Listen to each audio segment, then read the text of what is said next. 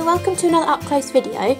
So today's one is for Tonic Stamp Club number 4, which is called Shoot for the Moon. I know this is launching just after Christmas, so I hope you had a really happy and Merry Christmas as well. But this month's stamp set with coordinating die set has a gorgeous like celestial moon, stars, silhouette sort of landscape kind of feel to it. And the die set as well, in past months we've had like just dies that just coordinate with the stamps, or we've had a mixture of dies that coordinate with the stamps but also dies that work on their own as well, and that's what we've got again this month, which is really nice. So you've got like 1, 2 and then 3 that properly coordinate, I think, and then all the rest are just extra dies. So it's really nice to be able to buy this set, and not only is it just sort of cards that you can stamp with, you can just make a card just with the die cuts as well.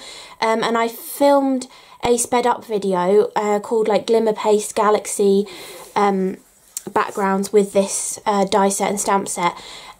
I've already sent those cards off, so I haven't got them with me, but there'll be a separate clip that I put into this later, and those cards are kind of more die focused, so I've actually done a few more samples to show you as well. 2 of them actually are just stamp focused, just to give you a few more ideas with the stamps. And then I've also done a journal page as well, because I think some of the sentiments in this month's set, like you are my moon, my stars, my everything, is kind of a nice quote to go on a journal page as well. And you can obviously mix in some of these sentiments that are in here and add like alphabet dies or stickers or stamps and create a really nice kind of quote or positive kind of message to go on an art journal page as well. So let's have a look at the stamp set, and like I just said, this is called Shoot for the Moon, so it's very sort of moon kind of oriented, but you've got some really stunning images in here that I think can go for really like masculine kind of cards, but obviously you can also give a feminine feel, maybe doing like more of a pinky purpley galaxy kind of sky, or going for more of a bluey greeny orangey sort of sky as well. You can really mix up the colours that you use, so basically any colour scheme would work with these stamps, which is brilliant. This one is like the sort of texture that's on the moon, but even though it is the moon, I think you could use this as an earth as well. I know it's not got the continents and stuff on it, but I think just giving like a hint of an earth or a planet, I think this would still work for that kind of a card as well. So even though it is a moon, I think it will work for other things.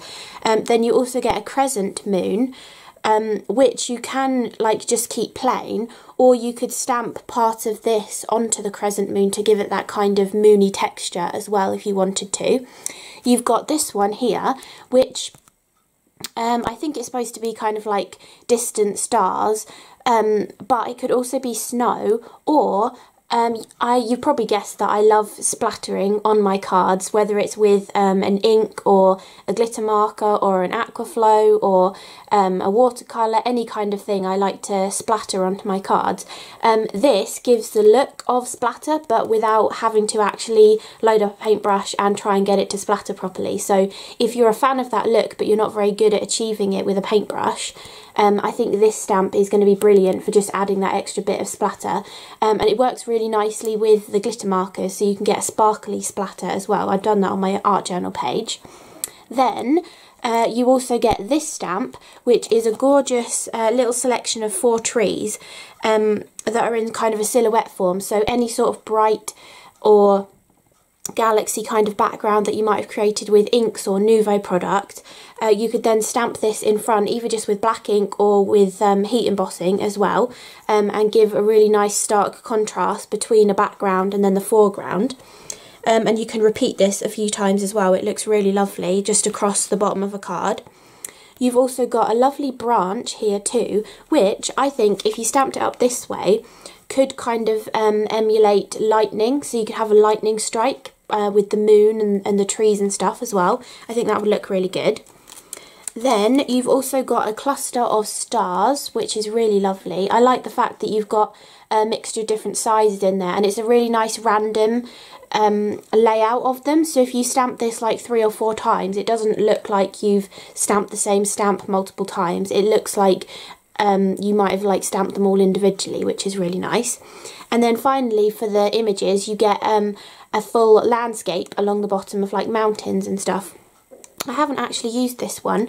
I think I've used almost everything else, but I haven't actually used the mountains.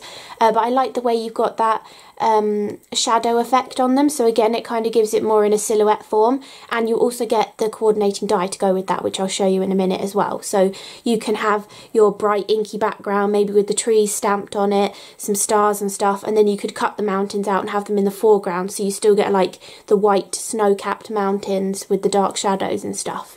So lots of different options there really.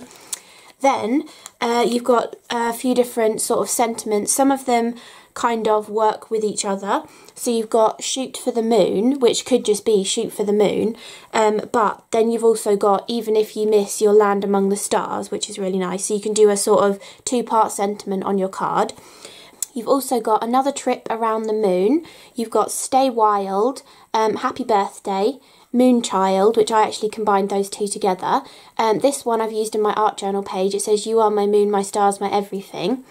And then you've also got I'm over the moon for you as well. So nice little punny sentiment slotted in there as well. So those are all of the stamps that are in this month's stamp club. And then you also get the dies to go with it as well. So I'll show you the coordinating dies. So you get a circle die, which is just great for any kind of cards that you make actually, because this is like a small size of card that I make a lot, and that's quite a nice aperture size for a card of a small kind of A2, A6 kind of size card. So that can just be useful all the time, not just to go with this stamp set.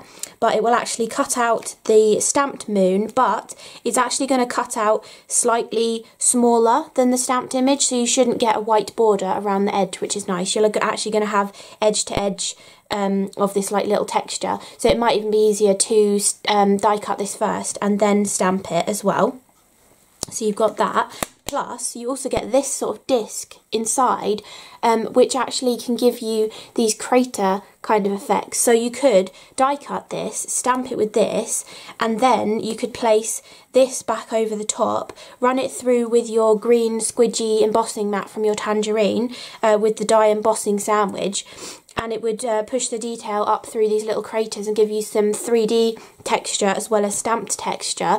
Or if you have a different machine that doesn't come with a squidgy rubber mat and you can't easily do the sort of embossing of a die, you can actually place the die behind the aperture, and you could either take your ball tool, maybe this one from Tonic, or maybe a smaller one depending what size the crater is, and then you can either have the die behind the die cut and then you can press through and you'll get a debossed effect, or you can turn the die cut over and put the die behind it and then press through, and then you'll get an embossed effect as well. So you, if you have a light box as well, that would make it much easier to do this, but you can just like rub the tool over the back of your die cut and you can just kind of feel where the little areas are going to be to create the craters in there too. So if you don't have the embossing kind of sandwich, or you're too lazy to run it back through like I usually am, you can do it that way as well. So that is the first one that coordinates with one of the stamps. Then you also get the crescent moon, which coordinates with this stamp. And I think it's going to cut it out exactly. Yeah, you can just about see the black line within the metal of this die, so you should be able to cut that out exactly, and it will give a white border around the edge of that. So you'll have the white border and then you'll have the stamped design on there too. But you could also, if you wanted to add this texture to that crescent moon, and because you're going to cut it out and it's going to have a white border and you don't want the texture to overlap outside of the stamped lines, you can actually stamp this onto one of those full sticky post-it notes, then cut out the middle of the moon. So you want to, usually you would cut around the moon and you'd keep the moon, but you want to like stab your scissors through the middle of the moon, cut the moon out, then you could place that post-it note back over the top of your moon, then you could stamp this over the top to get the texture on it, and then you could die cut it out, and then you'd have a clean white border around the edge. But again, as with the first round moon, you're also getting this kind of flat piece of metal that's in the crescent moon shape with the little holes in. So again, you can run it through in the embossing sandwich in your machine, or you can fiddle around with using a ball tool to either deboss or emboss those kind of crater details into your moon as well. So you've got multiple different options for this. You could just stamp it, you could stamp it and cut it out, you could stamp it, mask it, stamp again, then cut out, or just have masked it and left it on the card, or then you can do any of those combinations with adding the embossed detail on it as well. So really versatile. They've given you like everything you might possibly need to do whatever combination you want to. So those two coordinate, and then the final one that actually coordinates with a stamp is this one that coordinates with that mountain border down there. So you can actually cut that mountain border out, but then you also get and that is that going to be easy to line up? Yeah, I think you can see, yeah, you can see the stamped line there and line it up, and then you will get a white border around it as well. But then you can also, you've got this mountain too, so you can also cut this mountain out. It wouldn't have the stamped detail, but you could cut it out in black, or maybe the darkest tone from kind of like a sky that you've done, and have that behind, and then have the moon as well, so it looks like the moon is casting light onto the front mountains and not the back mountains, and you've got more of a perspective in your scene as well. So that's really nice to have a different sort of mountainscape. But also these kind of mountains, you don't have to use a stamp with it, you could just have both of them cut out in silhouette as well. But also think of your like inking techniques. Was it Stamp Club number 2 where we got the extra grass and cloud borders? These would work really nicely in conjunction with those, and with those I showed you the kind of inking techniques that you can do with them. So again, you could cut these from some scrap card and then ink over them to give you that kind of effect if you want a one layer card as well. So again, lots of different options that you can do with having border dies like this, and you could even use them in more of an abstract way as well. I mean, mixing up the two different designs and just making a stripy design with the different wiggly borders as well would give a completely different look to a project. So you could also do that. So those are all of the dies that actually coordinate with some of the stamps. Then you also get this beautiful die, which I really like. It's a whole proper row of trees. I'm pretty sure that doesn't line up, no. So you've got the same style of tree in the stamp as in the die, but they won't line up with each other. But you can stamp the tree in the distance and then have the die cut over the top as well. So you can actually give perspective that way, which is really nice too. And depending on kind of like what width of card you're doing, if you were going to do a portrait card, you could cut this twice and have one tree line like that and then the other tree line like that, and then it would look different layered in front of each other as well. And obviously you can have the mountains in the foreground or the background and the moon in the sky and stuff. So it's a really nice kind of scene builder die set that's coordinating with the stamp set this month. So you've got that die. Then this one I really love as well. This is the one in the cards of the clip that I'll insert. I actually cut this as an aperture in the card and used the tree line in that as well. But this die completely cuts out this beautiful crescent moon with an uneven inside edge, which looks really lovely. But it also cuts out loads of little craters in the moon as well. And because I had this die cut left, I then decided to use it on an art journal layout, and I think it looks really lovely. And it also looks fabulous if if you put your clear mark embossing ink pad all over the die cut and emboss it with this Nuvo embossing powder. It's the Pearl Lustre one. It's really pretty as a kind of moon kind of colour, because it's sort of that off-white sort of a tone, like a warm white, and it's glittery as well. So I'll show you that when I show you my art journal sample as well. But I really love this one, and it can still be used on a smaller card. So I actually used it like this and cut the aperture out on a smaller card for one of the ones I'll show. But you can just have it on there as well. I think this would make really nice like baby cards as well, and even with the smaller crescent moon too, because you can kind of have like a teddy bear sitting on the moon, or something tied onto the moon dangling down and stuff. I always think that looks nice for kind of children or baby kind of cards. So you can do all sorts of things with this month's die set. And then, as well as all of those, you've also got 3 different little constellations of stars as well. So you've got 3 different ones to choose from, and not only can you cut these directly into your card blank to give you different little apertures, you obviously can just use all the little fall away pieces as well, and you can do shaker cards with them, or you can just cut them out of, it looks really pretty from the Holo Waves cardstock. It kind of gives the look of the mirrorball star confetti that Nuvo did a while ago as well, and you can just sort of scatter them across your card then, and you've got all sorts of different sizes. And those really tiny ones, if you got the Nuvo embellishment tool, you know, the sticky pickup tool, it'll be no problem picking up those tiny little stars and placing them wherever you want them as well. So that is all of the stamps and dies from this month's Shoot for the Moon Stamp Club with the coordinating die set. And I'll be back in, well actually we'll be back in a second to show you 2 cards that I've done, and then I'll come back and show you some more that I've done as well. Okay, so I've got these 2 cards to show you quickly. The kind of idea behind these was to kind of go for a sort of galaxy background, but I know a lot of the time I've done galaxy backgrounds either using watercolours or distress inks or distress oxides or something similar like that. But I thought, why not try and do it from glimmer pastes as well? Because I mean, I know glimmer pastes kind of have a limited shelf life, because as you're getting down the pot they kind of tend to dry out. So I've got quite a few that were open, so I wanted a technique to kind of use a little bit of these up as well. And so I went for a kind of turquoise, purpley, pinky colour scheme, and then used some black over the top. So the blue one is the Esmeralda green, and then the purpley one is the Plum Spinel, and the pinky one is the raspberry Rhodolite. And then I also used some of the black diamond over the top, and I just used the Nuvo mixed media spatulas. I was using this one actually because it fits really nicely into the pot, so you can actually just scoop some straight out of the pot.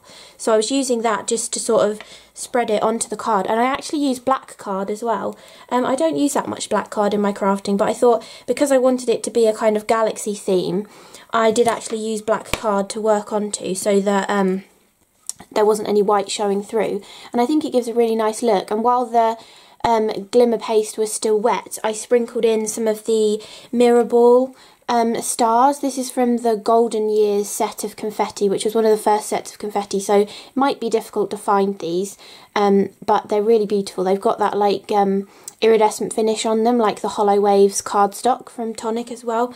But these are the 2 cards that I made that are in a video together, so they're in my sped up video. I don't know if there'll be 2 sped up videos this month. I'm filming this little section early, so if future me was productive, there might be another sped up video as well. I'm not 100% sure. But also, I hope you had a good Christmas. I don't know whether I'll remember to say that in the other part of the video as well, but I know this is going out on Boxing Day, I think. So I hope you had a very Merry Christmas. And anyway, back to the cards. So I really love this month's Stamp Club, but you've probably already heard me raving about it, but it's obviously stamps, and they're doing a die set to go with it as well. And I really love using the combination of the 2 together. I think the best combinations for me for cards is to definitely have stamps and dies on there somewhere, and then obviously some kind of Nuvo-y product, or glittery or sparkly or inky, and then usually I do like stencils as well. However, with this one, the stamp, you can actually get a kind of stenciled sort of look to it as well. There's this little cluster of stars in there, and I stamped it, did I do it on this one? I think on this one I stamped it first with marble statue, but it was a little bit too light. So in the end I went in with, oh, over here, my little Metro grey ink pad, and I did some first generation and some second generation stamping on there. And then the little trees in the background are also first generation ink, so that they stood out nicely. And I decided to use a combination of the stamps and the die cuts for this one, and I've placed them in the aperture of the moon. So this is the beautiful moon. I still haven't poked all the bits out, but it cuts out so beautifully. It's really, really lovely. And I thought, I mean, I love the actual main die cut, but I thought because that looks so pretty, you might not think of using the aperture. So I thought doing a card with the aperture would be really nice to do. And then I used the sentiment, shoot for the moon, even if you miss, you'll land among the stars, which I thought was a really nice sentiment. And to go with those mirrorball stars that I'd put in the glimmer paste, I also used the 3 little clusters of star dies that come in the coordinating die set, just to cut out some of that Holo Waves cardstock. So I've got some stars of different sizes on there as well. And then for the second card, background is exactly the same. And then for this one, instead of using the large moon aperture, I used the small crescent moon aperture, or die to cut apertures. And then this one was a full moon, so I actually used that as kind of a focal point. And you also get the die that embosses like little craters into this moon as well. This one actually cuts the detail and embosses some of the detail too, but this one you just got embossed detail. You can just run that back through your die cutting machine with your embossing sandwich, so like your green plate and your squidgy rubber mat. Or you can actually just place the die over the top of your die cut, turn it over, and use an embossing tool. This one seemed to be the best one to use, either the big or the smaller end. This is from their set of 3 that comes with the little foam squishy mat as well. But you can just poke through it and then get the detail, and then I obviously enhance the detail with a little bit of colouring as well. And I used the sentiment Happy Birthday Moonchild for this one, and I did that sort of first generation, second generation kind of stamping of the stars in the background, and also added on some more of those actual die cut stars as well. So instead of using those little star dies, which are these 3, you can use these to cut straight into your card to give you a scattered star kind of effect, or you can just use them to cut stars out. This is why they've given you them in like weird little configurations and stuff, because it would look like a little constellation of stars on your card as well. So I really like those. So yeah, I hope you liked those 2 cards, and I'll pass you back to future me, who shall hopefully give you some more examples. I hope you enjoyed those other couple of cards from past me. And I thought I'd show you these ones. So this one is kind of really focusing on the stamps. So I used the Siren Blue mini hybrid ink pad along with the Metro Grey ink pad as well, and I was stamping with the stamping platform, and I was inking up the top portion of these trees with the blue, and then I actually inked the bottom with the grey as well. And then after I'd finished stamping, I also ink blended with the grey along the bottom to give like a misty, foggy kind of look as well. So they're sort of 2-tone trees with the grey at the bottom to give a sort of darker effect. Then I also stamped the moon, the whole full moon. I stamped it first with the marble statue grey ink, and I used the stamping platform so I could stamp it lots of times to build up that light grey colour. Then I took the little Metro grey ink and I inked the very edge of the stamp, and then I took some kitchen roll and just dabbed it across where, you know, the ink was kind of coming more into the stamp to give it more of a feathered edge, and then I stamped it again, so it's kind of given more of a 3D look to the moon with the darker kind of edges to it. And then I also came back in with the marble statue, which is that really light grey ink, and I did a little bit of ink blending on there too, really just to sort of fill in the colour of the moon. And again, I used that marble statue ink in the background to stamp that cluster of stars a few times. And you can see, because it's that gorgeous random design, it doesn't look like I've just stamped the same cluster multiple times. It kind of looks like I did actually individually stamp them all to give that sort of cascading design across the card as well, which is really nice. And all of the sentiment stamps, they've kind of made them so that they would follow the sort of crescent shape of the moon, which is really nice. And so this one fits really nicely with this sort of outside circle shape of the moon, and then I've just sort of nestled it so that the tree is kind of coming underneath there as well. And then to give a little bit more interest and sparkle, I actually took the Quicksilver Nuvo glacier paste and put a little bit out on my mat and then watered it down and flicked it on to the card as well, just to give that sort of extra sparkle. But again, if you don't like this, if you don't like the way it looks when you try to do the splattering technique with a paintbrush, you can also use the silver glitter marker, which is the silver mist one. And it works really nicely stamping with that little speckly stamp that comes in the stamp set as well, which you'll see on my journal page in a second. So I did that one. Then I thought, well, all of these cards I've done are very sort of blue, grey kind of colour scheme to sort of go along with like a night sky and stuff, to have the moon in it. But I thought, why not go for really bright colours and use a stamp in a different way? So this is just the branch, which again could be lightning or some kind of veining, or a crack as well. It could be a crack stamp too. But I thought it would look really nice with rainbow colours, so I just stamped it with 8 different of the Nuvo ink pad colours. I kept them all out so I could tell you.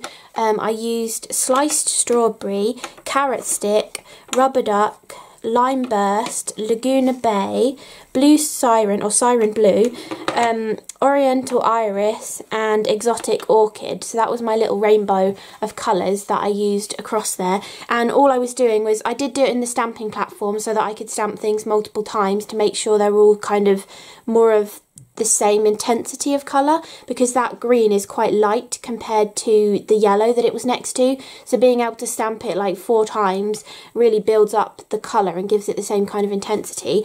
And I started with the yellow, then I did orange and red, then I cleaned the stamp with the Nuvo stamp cleaner and dried it off with a little bit of kitchen roll. Then I moved on to the green, the turquoise, the dark blue, the purple and the violet, and I didn't really need to clean it much in between that as well. So I thought that was a good thing to tell you about how to, you know, go with the colours. I thought that'd be good. But yeah, I really like how this one turned out, really quick. I made this morning. It was literally like a 10-minute card. And then all I did was I trimmed off like just over a centimetre off the top of my panel, and then cut this at about a centimetre there. And then I could just move the top part up. So usually I do cut a piece out of here, but I didn't in this case because I wanted the branches to still cover quite a large portion of the card. So this line where I've cut it here actually matches with this line. I didn't take a piece out, I just moved them apart. But you can take a piece out as well, and then it kind of looks more continuous across the gap too. And then all I did was just put a little thin strip of black card underneath both of those sides, just to sort of make that little channel stand out. And then I just stamped the happy birthday in there as well. So I think that works really nicely just as a simple card to use just one of these stamps with.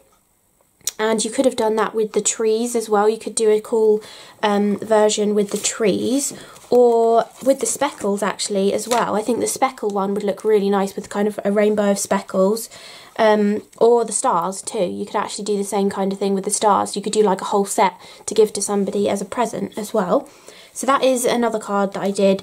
And then I did a little art journal page as well. So I made myself some of these, I think people call them like junk journals. I was having fun doing a ton of jelly printing a little while back, and I thought I'm going to keep all of my scrap pages that I've done, because you know when you're like brayering off to change colour, or you've put too much on your plate and you need somewhere to put that excess paint and you kind of brayer it on a scrap piece of paper, or you completely want to change the colours that you're working with and you want to clean your plate off and stuff. So I was keeping all of those papers, and then all I did was cut them down to size and put a few staples down the middle and make it into a little art journal. So this page that I worked on look kind of like this to begin with. That's the other half of the sheet. This is just like cheapy printer paper that I was just brayering off onto.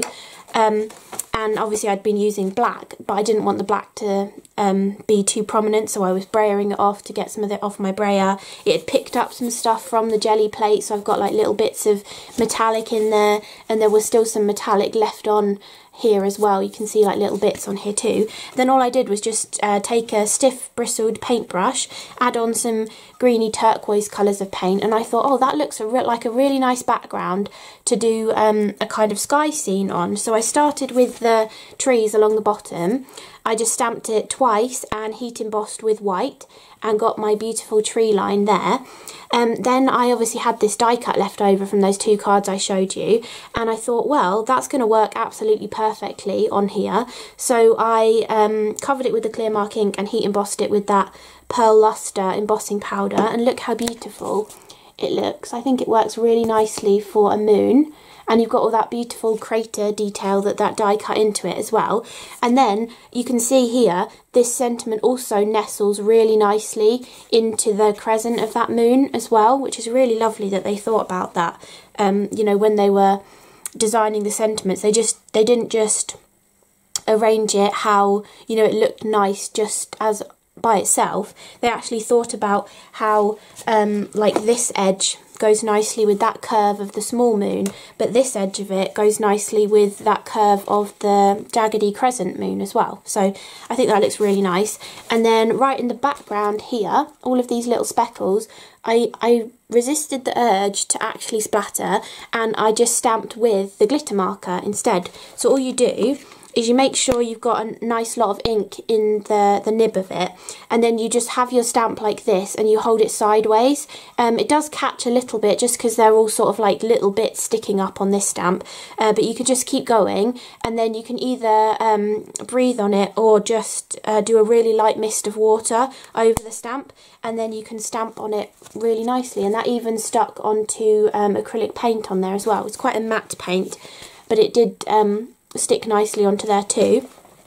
And then to finish that off, all I did was draw a little faux stitching line and drew a few little white stars on, but you could have stamped them or used some of the die cuts as well. You could easily have die cut some of those stars out of white and put them on there too. And then I just finished it with a date stamp as well. So I thought I'd show you that one. I don't usually show art journal kind of layouts in these videos, but I thought it would be nice to, I think this is a really nice set for art journaling, just because it's quite like nice large images, and you could build a nice scene on here as well. I could have added the mountains in front of here if I wanted to. Yeah, I think it's just a really nice set this month for all sorts of different occasions. You can go really bright and funky with it, you can go more like traditional looking, or you can do your art journaling as well. So I hope you enjoyed this up close video. This was Stamp Club number 4 for Tonic, and it is the Shoot for the Moon stamp set and die set as well. So I'll leave all the links below in case you want to grab this set. I'm pretty sure you have to buy both of them together. You can't just buy the stamp set or the die set, but I think they work beautifully together, but also you can do some cards with them separately as well, which is really nice. So yeah, hope you enjoyed the video, and I will see you again in the next one, and I hope you had a lovely Christmas as well. Thanks so much for watching. Bye!